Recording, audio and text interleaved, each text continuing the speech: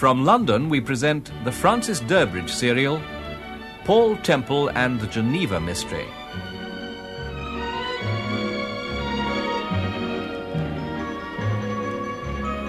Episode 5, A Surprise for Mrs Milbourne.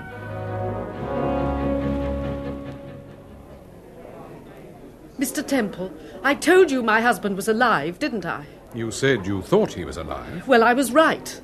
He is. How do you know he's alive, Mrs Milbourne? I've spoken to him. You've actually spoken to your husband? Yes, this morning in London. The telephone bell rang and the operator said there was a personal call for me from Geneva. It was Carl. Are you sure? I'm absolutely sure. He sounded tense and worried, but it was Carl. What did he say? He told me to catch a plane and meet him here at this restaurant tonight at 9 o'clock. But it's now 10:15, Mrs Milbourne. Yes, I know. I've been waiting since 8:30. About half an hour ago, I decided to try and find you and Mrs Temple. I telephoned 4 hotels before I found you. Have you told your brother about the phone call? No, he left for St Moritz yesterday by train, before the fog lifted. You might have got in touch with him here in Geneva. But Maurice isn't in Geneva. Oh, yes, he is. We met him on the train coming here. He said he had some business here before he went on to St Moritz. But he told me he was going straight there. I can't imagine why he... Mr. Temple? Oh, I'm so sorry. I was just looking at someone. Steve, isn't that Vince over there? Where? With the dumb blonde. Oh, yes, it is. Is he a friend of yours? Yes, Vince Langham, the film director. Oh? Curious enough, he's come over here to see Julia Carrington. He wants to interest her in that book I spoke to you about, Too Young to Die. But I thought Julia Carrington had retired. She has, but Vince is the persistent type. I'd better go and have a word with him, or he'll be bouncing over here. Excuse me, Mrs Milbourne, I won't be a minute.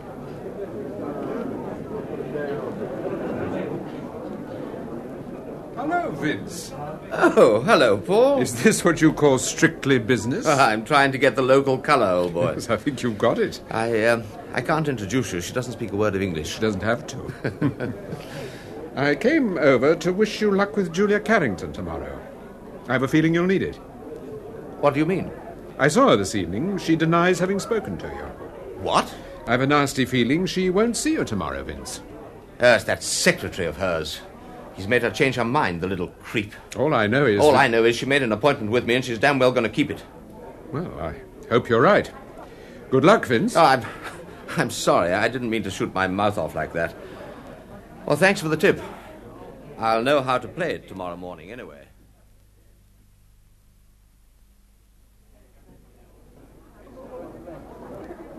Paul, it's after 12. Don't you think we ought to be making a move? Well, that's up to Mrs Milbourne.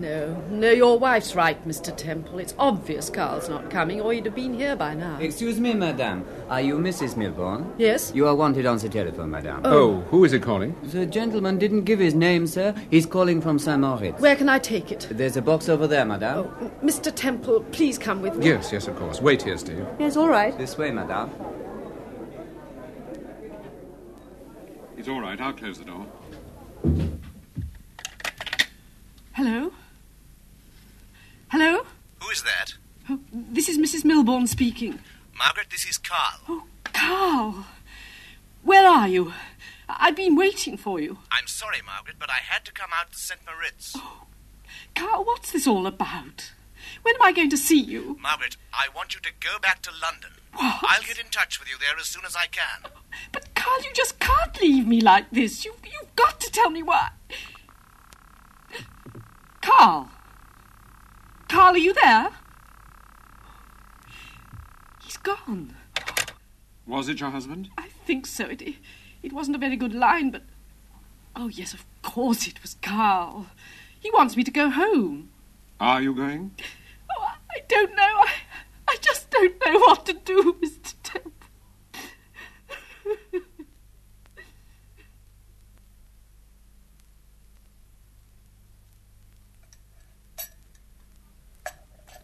More coffee here, Neider? No, thank you, Mrs. Temple. Oh, I had that phone call traced, Temple. It was from a phone box. Ah, I thought as much. You know, I can hardly credit that Milbourne is alive. After all, Mrs. Milbourne and her brother identified the body. Yes, but it was badly disfigured. Even so. Tell me, is Mrs Milbourne going to St Moritz with you this morning? She keeps changing her mind, poor woman, but I think she'll come with us in the end. What time do we get there? Not until late tonight, about 11:15. 23:20 to be exact. And don't be surprised if you come across two friends of yours. Friends of ours? Miss Carrington and Danny Clayton. Are they going to St Moritz? Yes, Julia Carrington has a villa there. But how do you know they're going there? Well, I went to see Miss Carrington last night after I'd seen you and Mrs Temple. She was making a great fuss of her secretary, who, by the way, seemed to have made a very quick recovery. She suggested they had 2 or 3 weeks in St Moritz, and Mr Clayton jumped at the idea. Did Clayton help you at all? Could he throw any light on the accident? Well, he was cooperative, but there was very little he could tell us. Where are you staying in St Moritz? At the Grisson House Hotel. Ah, good. I'll tell a colleague of mine, Hans Schmidt, to contact you. Thank you. And I'll send him the photographs you gave me of Carl Milbourne. Thank you. Oh, and there's something else I'd like you to do for me, if it isn't too much trouble. Why, of course. When you get back to your office, perhaps you'll be kind enough to phone our mutual friend Sir Graham and ask him if he could find out...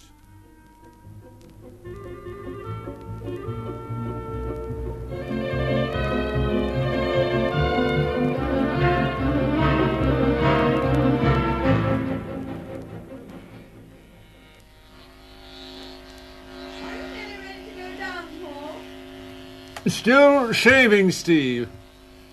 I shan't be long.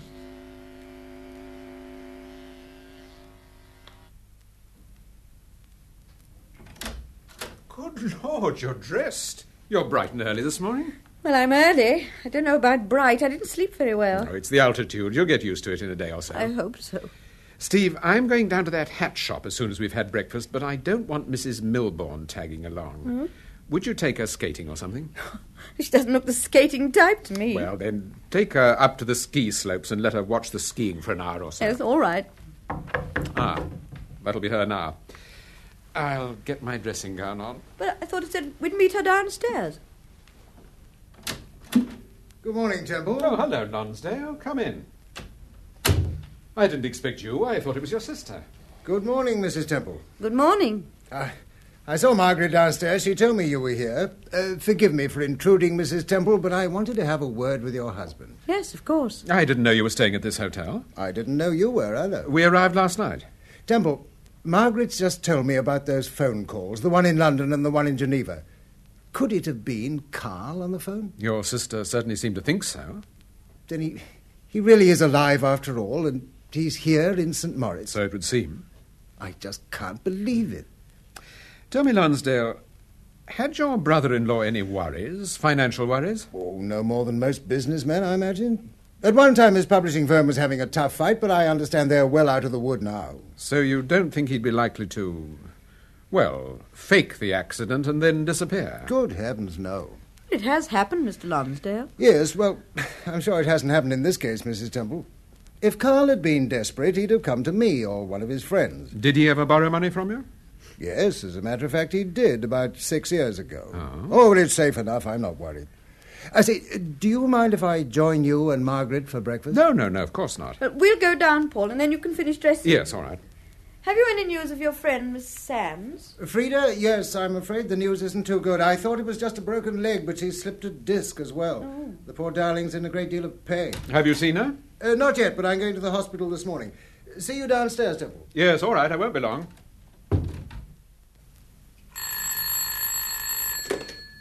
Hello? Paul? Speaking. This is Danny. Oh, hello, Danny. How are you feeling? Well, I'm okay now, thanks to you. Have you started those swimming lessons yet? Well, not yet, but they're on the agenda. Good. Where are you speaking from? I'm in St Moritz. Julia and I flew here yesterday. Flew? Yes, there's a small airport here, and Julia's got a private plane. Really? We'd like you and Steve to come out here to lunch today, if that's possible. Oh, thanks. We'd like that. Good. Well, we'll expect you about 1 o'clock. Oh, I better give you the address. Oh, yes. It's the Villa Serbolini. Villa Serbolini? Yeah, it's very well known. Your concierge will tell you how to get here. Take a sleigh. It's a lovely ride on a day like this. Yes, we'll do that. Good. See you later. All right. Goodbye, Danny.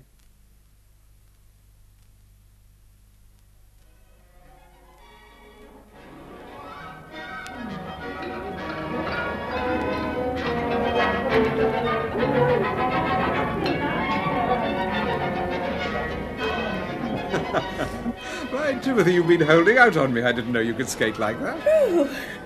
Oh, let's sit down. I'm exhausted. Put this rug over you. Thank you. Well, did you go to the hat shop? Yes, but it's not just a hat shop. They sell everything. Clothes, sports equipment, the lot. Oh, the sort of place where you could spend a fortune. And do you know who was spending a fortune? No. Vince Langham. I didn't know he was in St Moritz. I thought that he... Is he following us, or are we following him? That's exactly what Vince said. But what's he doing here, Paul? Julia Carrington refused to see him in Geneva, so he followed her here. But let me tell you about the hat. I saw the manager of the shop, a pleasant little man called Kroner, and he invited me into his office. I'm delighted to meet you, Mr. Temple. Thank you. I've read several of your books. No, I'm glad you survived. Mr. Kroner, I'm making certain investigations, and I think you might be able to help me. I will if I can. About a month ago, a man named Carl Milbourne bought a hat from you and asked for his old hat to be posted back to his address in London. I have no knowledge of the transaction myself, but there's probably some record of it in the hat department. Do you think I could have a word with the assistant concerned? Unfortunately, that isn't possible, Mr. Temple. Oh. At that time, the assistant in the hat department was an Italian girl who has since left. Pity. But wait a moment. I'm beginning to recall the transaction now. The assistant came and asked me if it was possible to post your friend's hat to England. She asked me to have a word with him. I remember thinking the man looked ill and rather nervous. Mr. Kroner, I'd like you to take a look at these photographs. Certainly. Do you recognize the man? I see so many people. Yes, I'm sure, but perhaps... No, I'm sorry. I couldn't say for certain that this is the man. But wait a moment. As I remember it, your friend wasn't alone. He was with a party of people. Am I right? Well, it's possible, I suppose. You mean a large party? No, just a small group of tourists. They were all in the shop laughing and joking. Did you see them speak to him? That I can't remember. But I certainly had the impression that he was with them. Thank you, Mr. Kroner. You've been extremely helpful. Not at all. Mr. Temple, is there anything I can show you while you're here? Well, that doesn't seem to have got you very far, Paul. On the contrary. You think that Carl Milbourne was with a party of people? I think it's possible that the man who bought the hat was trying to avoid attention by tacking himself on to a group of tourists. But Mrs. Milbourne's positive that it was her husband's hat, and that the note was written by him. Mrs. Milbourne's a very good actress, Steve. She always was. Are you suggesting I'm not suggesting anything. Good Lord, it's 12:15. You'd better start changing. I've ordered a coucher for past. A coucher?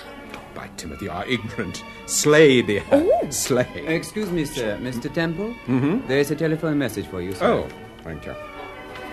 Who's it from? Danny Clayton.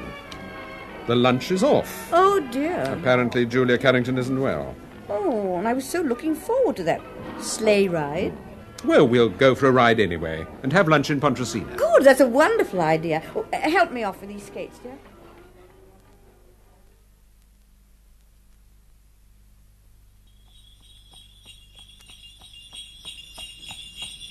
Are you warm enough, Steve?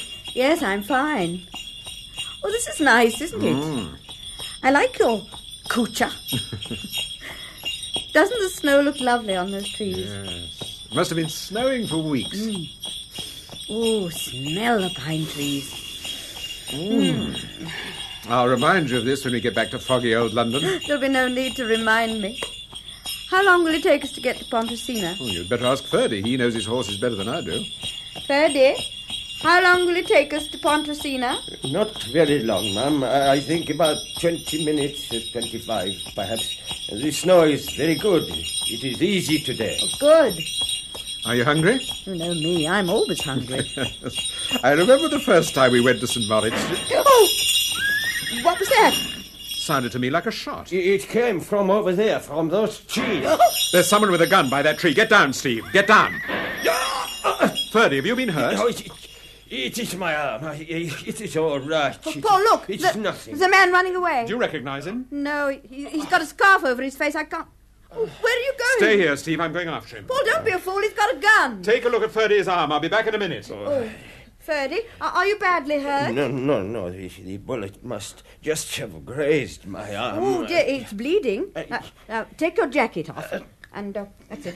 Now, wrap this scarf round your arm. No. It is nothing. It is not very do painful. as I tell you. Take your jacket off. Very well, but it is nothing to worry about. But who would do such a thing, Mrs. Temple? It is terrible. Now, keep still. Now, wrap the scarf round. That's it. Oh, my husband's coming back.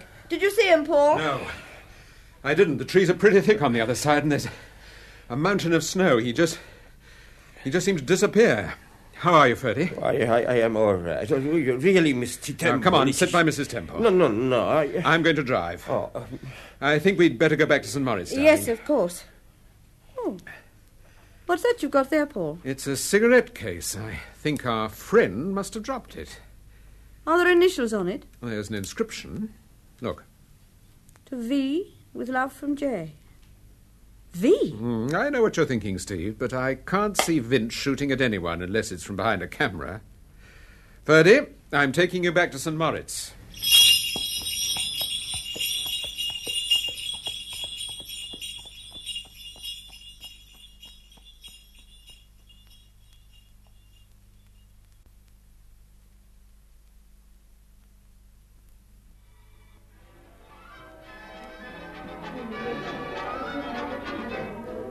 Mrs. Temple? Oh, hello, Mr. Lonsdale. Margaret's with me. We've got a table over there. Would you care to join us? Oh, thank you. That's very kind of you. Careful, it's very slippy by the side of the rink.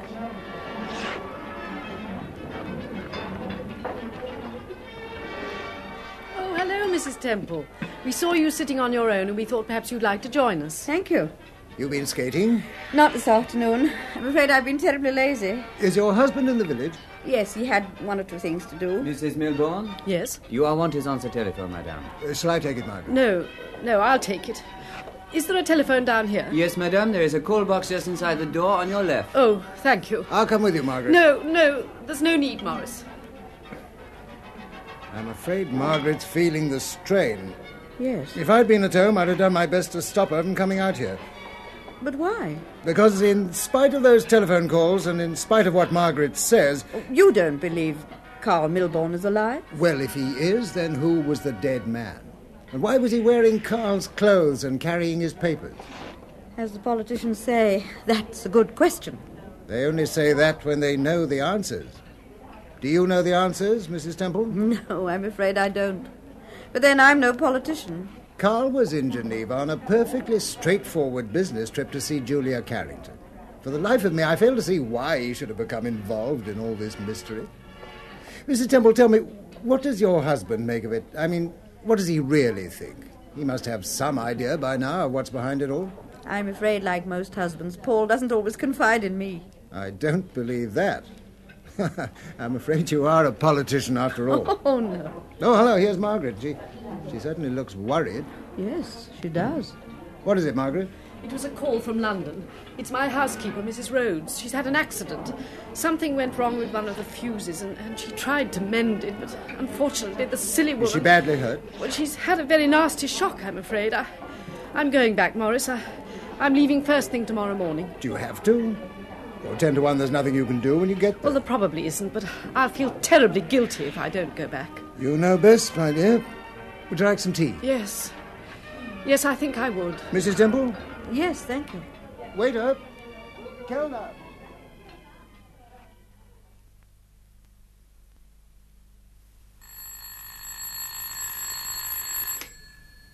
Is that you, Paul? No, this is Danny. Oh, hello, Danny. Hello, Steve. How are you? I'm all right. You don't sound all right. Look, could I have a word with Paul? I'm sorry he's not here. I've been expecting him all afternoon. As a matter of fact, when I heard the phone ringing, I thought that was... Oh, wait a minute. He's just arrived. Steve, I'm sorry, I'm so... Who's on the phone? Danny Clayton. He wants to talk to you. Oh, thanks. Hello, Danny? Hello, Paul.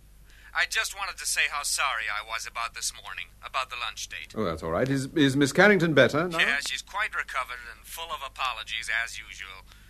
She wants to know if you and Steve could have dinner with us tonight. Well, it's rather short notice, isn't it? I know, but, Well, try and make it if you can. Ask Steve, see what she says. All right. Julia's asked us to dinner. Would you like to go, Steve? It's up to you, darling. All right, Danny. 8 o'clock. How's that? That's great. We'll look forward to it. See you then. Bye. Goodbye. Paul, I wondered what on earth had happened to you. Where have you been? I've been very worried, darling. Yes, I'm sorry, dear. I should have phoned you, but I've been very busy. Steve, you don't happen to have seen Lonsdale this afternoon? Yes. I had tea with him and Mrs Milbourne. Did you? She's going back to London. Her housekeeper's had an accident. She's very upset about it. Oh? When is she leaving, do you know? Tomorrow morning, I think, early. Although I believe there is some difficulty about getting her a reservation. I see. Paul, what is it? Oh, nothing. I was just thinking. I'm going to have a bath, Steve. Will you run it for me? Yes, all right. You're up to something, Mr. Temple.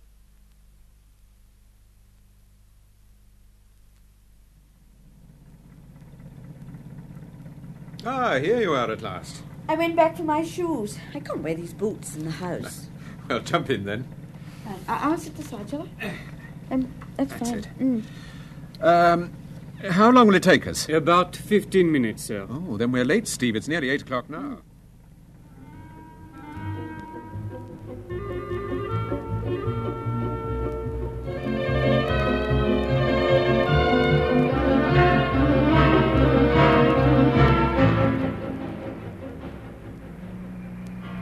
I've never seen it snow as hard as it did this morning. We're just coming to the entrance of the Villa Sobolini, sir. It's over on the right. Oh, thank you. Oh, yes, I can see the gates.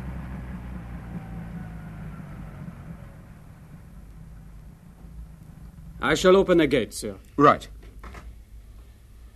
Oh, it's very cosy in here. I shall be sorry to get out of the car. I don't think it's as cold outside as it looks. It couldn't be. No, he doesn't seem to be able to get the gates open. No. He's coming back. I'm sorry, sir. I cannot get the gates open. They're blocked with snow. Oh. How far is the villa? You can see the lights through the trees. It will take you about 2 or 3 minutes, unless you care to wait while I clear the snow. It'll be much quicker to walk, I imagine. I'm afraid it will, sir. What about it, Steve? Yes, all right.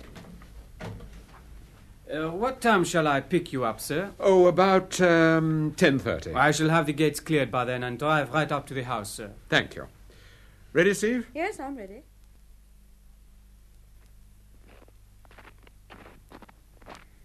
The snow isn't too bad to walk on. Nice and crisp. It's a lovely night. Yes. What are you thinking about, Paul? Nothing, Steve. I was just thinking, that's all. What happened this afternoon? Well, I met a man called Schmidt. He's a colleague of Walter Neider's. We went back to his office and I made 1 or 2 phone calls. As a matter of fact, I spoke to Sir Graham. Sir Graham? Amongst other things, I wanted to know how Dolly Brazier was getting along. Oh, and how is she? I'm glad to say she's going to be all right, but they're keeping her in hospital for a week or so. Has she made a statement yet? No, but Sir Graham seems to think that she will. Apparently, she asked to see me again yesterday, and... Steve, did you hear that? What was it? I could have sworn I heard someone calling. Listen. There you are. Wait, it sounds as if someone's hurt. Where's it coming from, Steve? I think it's over there, near those bushes. You stay here, darling, on the drive. Then if I need any help... no, I'm going with you. Well, then keep close behind me.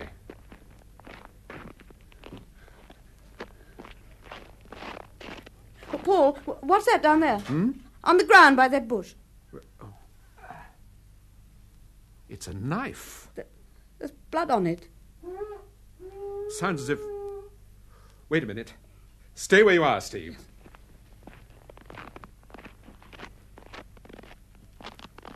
Over here, Steve.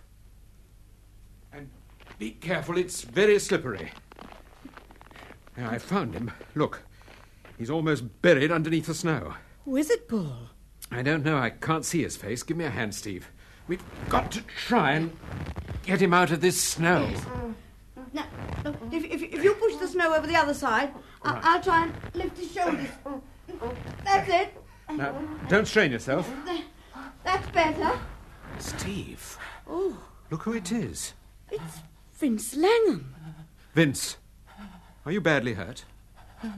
Can you hear me? Paul, do you think we ought to move him? Don't you think it'd be better if I went up to the house? I'll go. Is that your Paul? Yes, now, don't worry. We'll soon get you out of here. Steve's going up to the house for help. No, wait. I want to tell you something. What is it? What do you want to tell me? I want to tell you about Carl. Oh, go on, Vince. This business first started with Carl Milbourne and... Yes? And too young to die.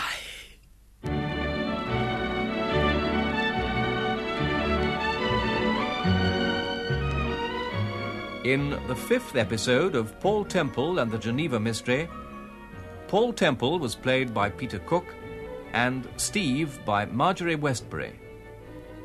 Production for the BBC was by Martin C. Webster.